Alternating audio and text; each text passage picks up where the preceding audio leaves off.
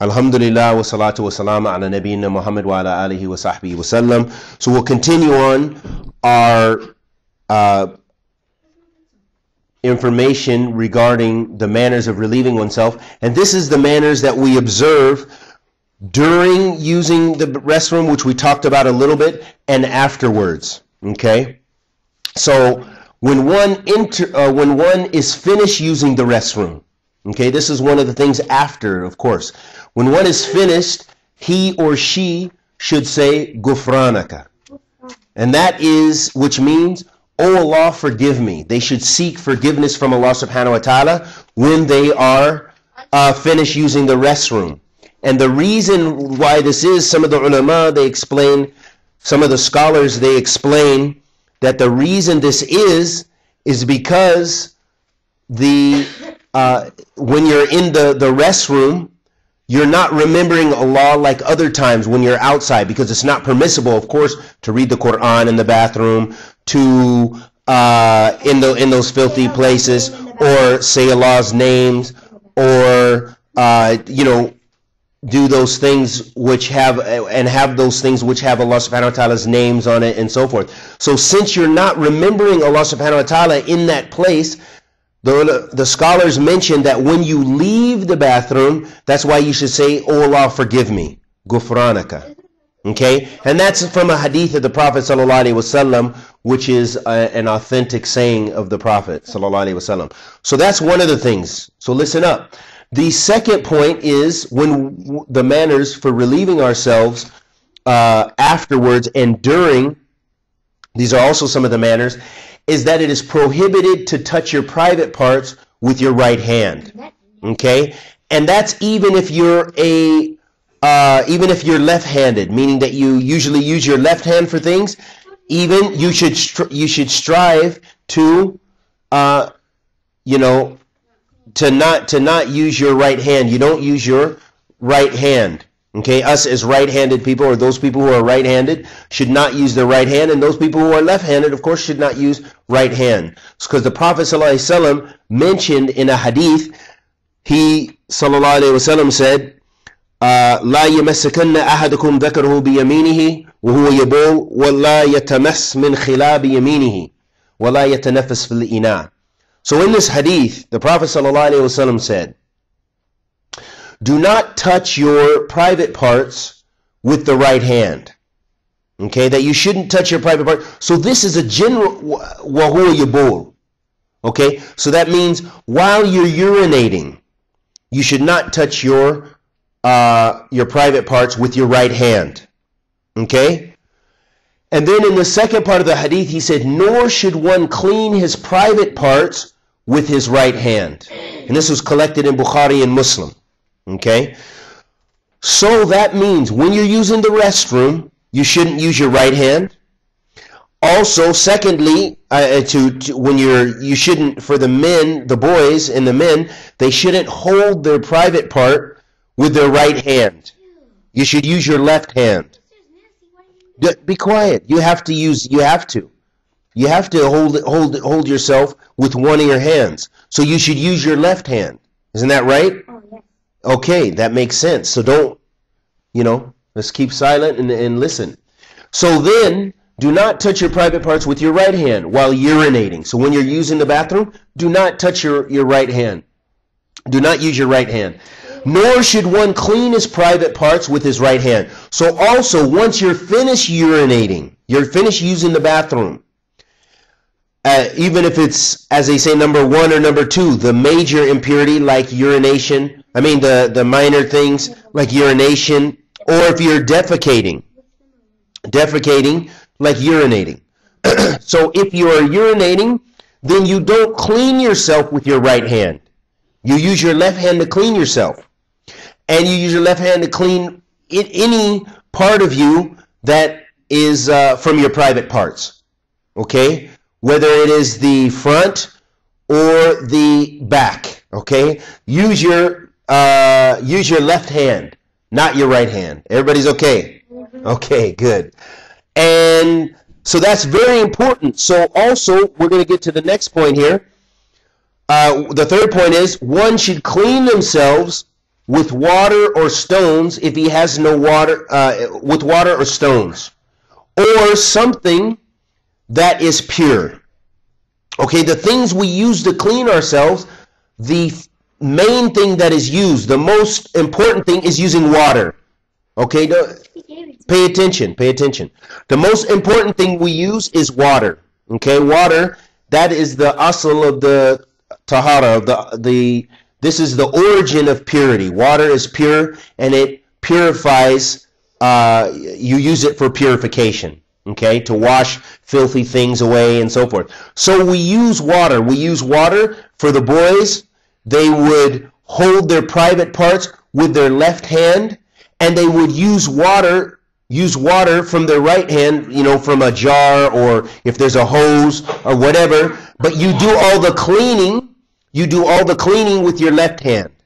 Okay, that's how you do it. Akramakumullah. And also, you can use, of course, stones. As the Prophet ﷺ said, al-ahjar. He mentioned that in a hadith, and we'll find our hadith here, where the Prophet ﷺ said, where's the hadith? He said that, shh, quiet, quiet, that if one is using the, I'm trying to find the hadith. Anyway, what means in the hadith, the Prophet ﷺ said that when one of you is using, if one of you is using the restroom and he's making istijmar, it's called istijmar. This means you're using stones to clean yourself. That you should use no less than 3 stones. You must use 3. So if you have to use rocks, and this is very real, that shows you the perfection of Islam. Because when we're outside, a lot of times you don't have water. Or maybe you're in a situation where you have some water, but you need it for drinking. Or you need it for something else. Or you have only so much money and you need to buy water for wudu, but and for purifying yourself, but you don't have that much money to do that. Okay, and maybe the water is very expensive. So in these cases, then you should just you can use rocks. You can use 3 stones. The least amount you can use is 3. Okay, you can't use any less than 3. And it's recommended it should be witr, which means that it should be an odd number. So if you use 3 and you need more than 3, be careful with your Quran. Put it down. Just put it down. If you need more than 3, you should use 5 because it's an odd number. Yeah. You should end the sunnah. You should end on 5. No. The Prophet ﷺ said 3. No. Just listen. If you listen and pay attention, you would understand what I'm talking about. So when we use, if you have to use stones to purify yourself, then at the least amount you can use sahel is how many? 3. Ascent. The least amount you can use is 3. And you should end on witr. You should end on an odd number. So if we have to use more than 3, what will be the next odd number going up? 5. Good. And if we have to use more than 5, what will be the next? 7. Fadli. 7. Good. And if we have to use more than 7, sahel? 9. Good. So all of those are odd. We try to end on an odd number because that's the Prophet ﷺ's sunnah. That's the way of the Prophet Muhammad ﷺ. So that when we are you listening, Liban? Okay, please listen. So again, how many stones should we use? The least amount? Good. Very good. So the least amount is 3, and we should end on witr. When the boys are using the stones, okay, that you hold your private part with your left hand, and you use the stone in your right hand. The stone is in your right hand, because you can't do both with one hand. You understand? So you hold the stone, and you use the lightly, not trying to hurt yourself, but you use it to make sure that you have no more urine coming out. You try to clean yourself. This is how we purify ourselves. So if you're using water, you use the water also to purify yourself. You make it so you stop using the bathroom and you try to keep washing until your urine is finished. Okay? And you try to finish that way. And this also for the so you use it like that. And for the girls, you try to you would use the stone actually in your left hand, because you don't need to do the same way that the males need to do. And you would try to try to get rid of all the filth. Listen. You try to get rid of all the filth, okay, with the stones. And you use, if you use 3 and you still feel like you still need to clean yourself, it's not enough, then you use 5, of course. And if you use 5 and it's not enough, then you go up to 7, okay? So that's how we use the stones to clean ourselves. And you don't, no, it doesn't, the stones use like a small size stone, A stone is like a rock. It is a rock. It's a type of rock. And you want, the purpose you're using it for is to clean yourself. So you're trying to clean the najasa. You're trying to get rid of the filth that you have from using the bathroom. Okay? So that's okay, and that's according to the sunnah of the Prophet ﷺ, and it's very practical, because a lot of times, say if you're hiking, say if you're out, you're traveling, or you're just somewhere and you're away from the restroom, there's no water, and you have no water, well then you can use the stones.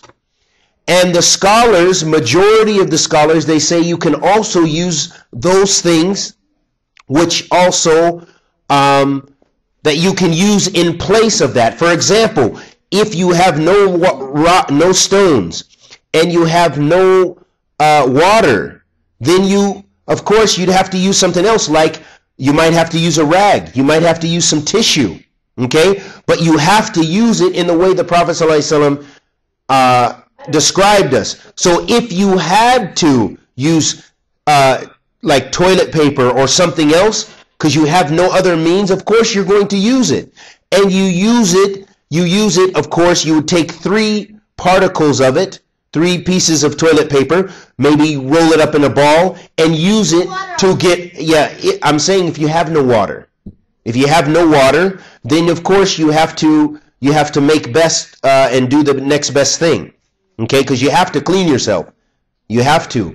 Otherwise, your prayer, that's also like we talked about purification, that your body needs to be pure, the place you pray needs to be pure, and of course you need to have wudu, or you need to have tahara. So this, if you don't clean yourself, you won't have tahara. You won't be pure. Okay? Good. So that's a little bit about using the stones if you have to, or water, and it's best if you can use both. If you can use toilet paper and water, that's one of the best ways to do it. But if you have just water, that is also excellent in accordance to the sunnah of the Prophet ﷺ. And if you're in a situation and you need stones, then of course that's from the sunnah as well, and you can use the stones.